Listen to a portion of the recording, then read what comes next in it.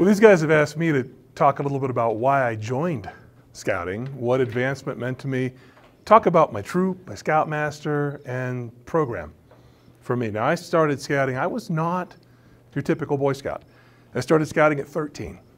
My brother was a Cub Scout, he was my older brother, hated it, gluing popsicle sticks together and things like that, and so he quit after about 2 months. And of course, if my older brother quit, I wasn't gonna do it, right? So it was just one of those things I was never gonna do. We had a guy at the local JCPenney. His name was Chris Elsey. He was a manager in the men's department. And you know, back in those days, you got all your scout supplies at the JCPenney or the local store. So every time we would go into JCPenney with dad or mom, and it wasn't just me, every kid in the community, he would pull you aside and say, hey, you need to be a Boy Scout. Come on over here and let me show you all this stuff. And I kept saying, look, I don't want to do it. I don't want to do it. I don't want to. You know, it got to the point where we would not go to JCPenney because we had the Chris Elsey gauntlet to run, right? You had to get past Chris because he was so adamant about Boy Scouts. And even though I didn't join because of Chris, that always stayed in my head that that volunteer cared so much that he continued to come and talk about Scouting to everybody he could talk to about. So fast forward now, I'm 13 years old. You probably can't tell, but I used to be a big kid back in the day. And all the kids in my neighborhood were in one scout troop. It was Troop 501 in Sanford. I'll tell you more about the Scoutmaster in a few minutes. But they came one Saturday to my house and said, you've got to join Boy Scouts. And I said, I don't want to join the Boy Scouts. This is crazy. I mean, I was playing football, I was playing baseball, doing all the sports things. The last thing I wanted to do was join Boy Scouts because I have memories of my brother and the Cub Scout experience. Well, they said, we only need you for a month. I said, okay. I said, what's going on? They said, we got this camporee coming up. In last district camporee, this troop from across town raided us and beat us up. And we're gonna get them back. So they were recruiting all the big kids in the neighborhood, and we were supposed to then go and pay that troop back. And I said, now you're talking about something that I might enjoy. So I joined Boy Scouts. And I show up at the first troop meeting, and our Scoutmaster was a guy named Clarence Fogg. Just an extraordinary guy. I'll tell you more about him later. He'd heard about this recruiting mission that they were on, and he calls me over, and he says, I am really excited that you've joined Scouting and you've joined our troop. You're going to be a great addition. I said, thanks, I'm really looking forward to it too. He said, everybody in this troop has a job. No matter how long you've been in Scouting, you still have a job. I said, okay, what's my job? He said, stop the fight at the camporee. Don't let it happen. That's your job. And in fact, I did. And I was hooked. That was it. I mean, that guy just hooked me in. It was an amazing tool that he used to say, this is your job. If you want to be in this unit, you stop that fight. Because it simply can't happen, and either you're going to stop it or I'm going to stop it. It's a lot better if you do. So I did stop the fight and stayed in. Now it's been almost 40 years. I mean, it was a phenomenal journey. But it all started with that scout leader and with our program. Let me tell you about this Scoutmaster. Hated the council. Hated the council. Hated national, hated commissioners. I was senior patrol leader eventually, and every time the commissioner would come, he would call me over and he'd say, all right, the council spy is here, so let's be good. So, I mean, I grew up in that mentality. The DE would come visit us. This was a great DE. I liked him so much. I asked him to present my eagle, which he did. But every time this poor DE would come to our troop, the Scoutmaster, as soon as he would leave, would look, he'd shake his head, he'd say, nobody's got to pay me to be a Boy Scout.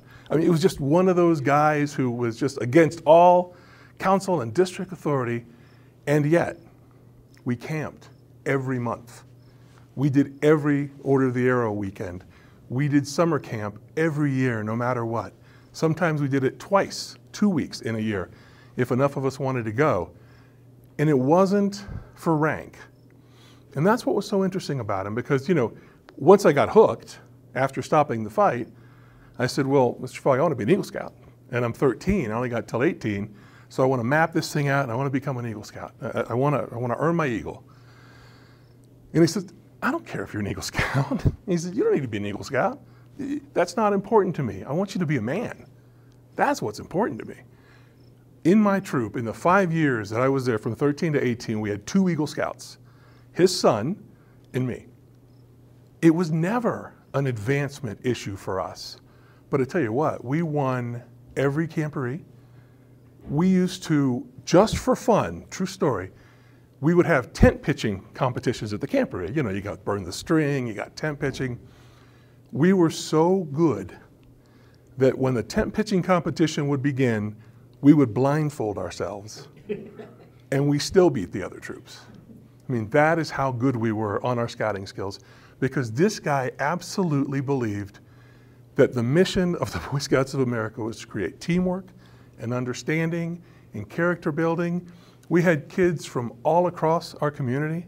Every kid that needed a unit came here. My scoutmaster was a refrigerator repair guy. That's what he did.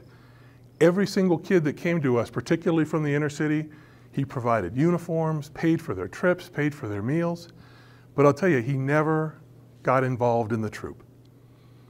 It was a phenomenal thing. We were so boy run. His theory was very simple. I'm here to make sure you kids don't kill yourselves. And other than that, you're on your own. So when I was, in fact, I'll never forget, I was in charge of like my 4th or 5th month, which by now I'd gone camping 6 times. I was supposed to buy the food for my patrol. Now, I figured, and I had a budget, and I went to the grocery store, and I was just running out of money, because when I did the math, I thought, okay, a pound of hamburger each for dinner, I was thinking, this is what we eat, right? I had no idea. So we got to the campsite, and the meat spoiled, and we were very hungry for 2 days. And he did not interject. He didn't say a word. He just said, I hope you guys learned. And after that, every single thing we did was as a team, was as a unit, and was as a group that was focused just on learning to work together and to communicate with each other. And that was his key about blindfolding us on the tent pitching. It wasn't to show that we were better scouts. It was to show that we could communicate as scouts, and we could listen to each other, and we could hear each other's needs, and we knew what we needed to do, and we would respond under pressure. That's what he cared about. So again, 2 Eagle Scouts in 5 years. That's all we had. His son, who was a life scout when I got in, and me, and he beat me by a month finishing, because that was never our issue. But it was for me. It was for me, because I wanted to become an Eagle Scout. I did, and that was, the reason why was very important to me. I had come into the unit just to pick a fight.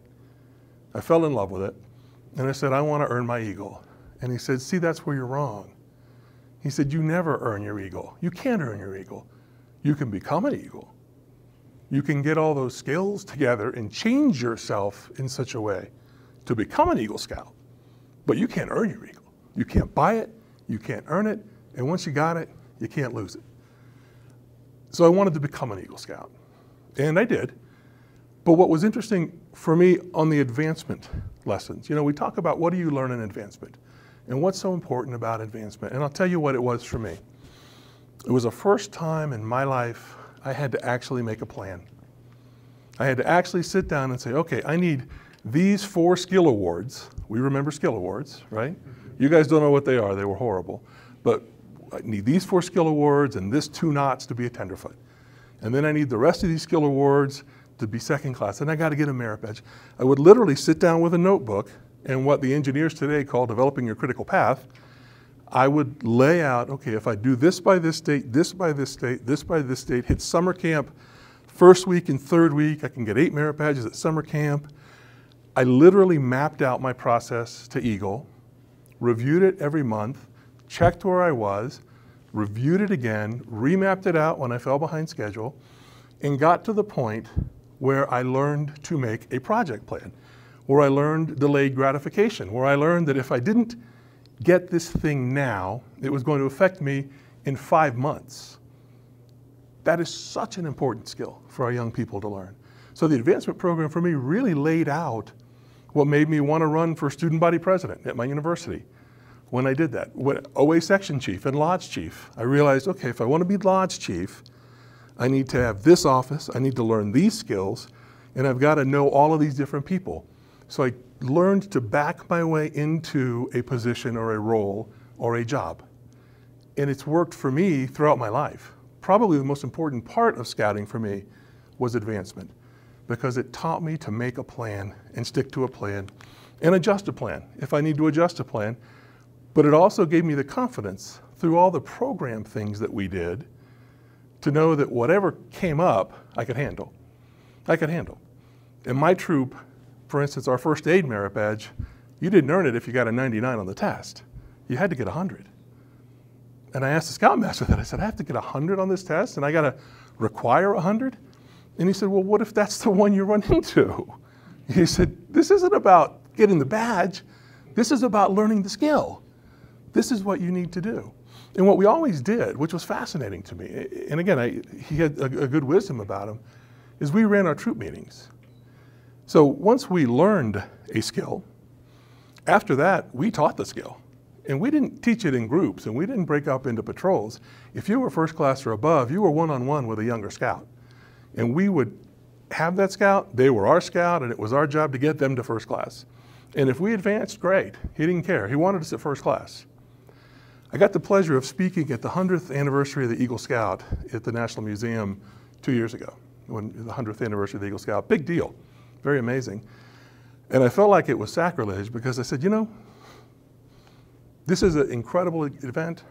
Eagle Scout is a phenomenal achievement, but I would trade our 1 million Eagle Scouts for 100 million first class scouts. If we could get them all to first class, then we've got that skill set in them. We've got that training in them to learn to achieve, to learn to advance, to learn that confidence that you get by accomplishing something, by tying your first bowline, or by building your first fire and actually making it work, or by winning the camporee of burn the string. You know, I always wanted to just light the match and hold it up to the string. And I did that once, but I didn't win.